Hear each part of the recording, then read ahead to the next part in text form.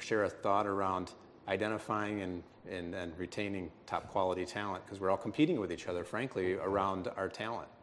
I think we all are in agreement that the universities are not necessarily putting out exactly the people that will do well in the disciplines that we work in, right?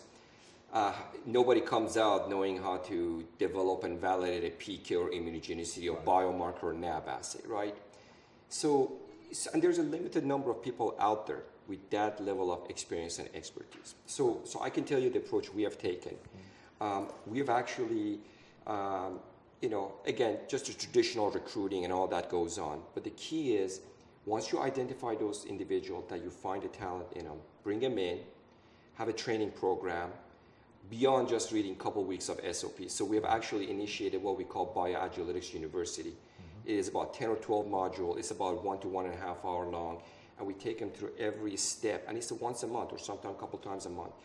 And so we are, in essence, providing continuing education internally within the company. And to us, we finally started doing this, and it is very effective. So to me, that's one. Now, in terms of retention, if you look at, so today I'm happy to tell you that we have over 90% employee retention. It's one of the highest in the market. Wow. The way we do that is not because we can compete, to be very frank with you, with the compensation that some of the pharmas might be able to provide.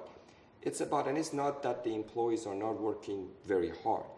It is an environment that is a family-oriented environment, that people coming, majority of the joy they get is working with different clients, different projects, and within the company, having that camaraderie, the level of trust that I'll watch for you. And so it is great that I can tell you probably about over 95% plus of my senior staff and scientists that started with me, almost a decade ago, they're still with us. So it takes a lot of time and effort, but I'm very curious to hear about, from the other folks and learn from you guys. Do you bring them in? What's their first role?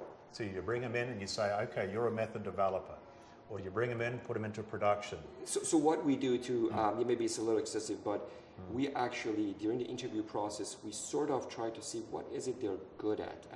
And by that, we actually give every employee, doesn't matter, bachelor, master, or PhD, 0 or 20 years experience, they have to take a written test. We got to understand what are the gaps. You can have PhDs that still do not know how to do a simple conversion. And it's okay. And in some instances, we have bachelor level coming out of school that they are amazing. And then we also give them a hand pipette test with food coloring. We try to assess them, right? And also we ask them, what is it that they like to do? Taking all that into consideration, we also got to see what is the type of demand that is coming from the market, and try to balance that. I don't think there is one solution that fits for every pharma, biotech, or a CRO. This has worked well for us, and we're just trying to see how can we keep this culture and this system as we grow, right? The key is, as you grow, maintain what is working. So, yeah, I think we take kind of the same approach where you try to do your best, but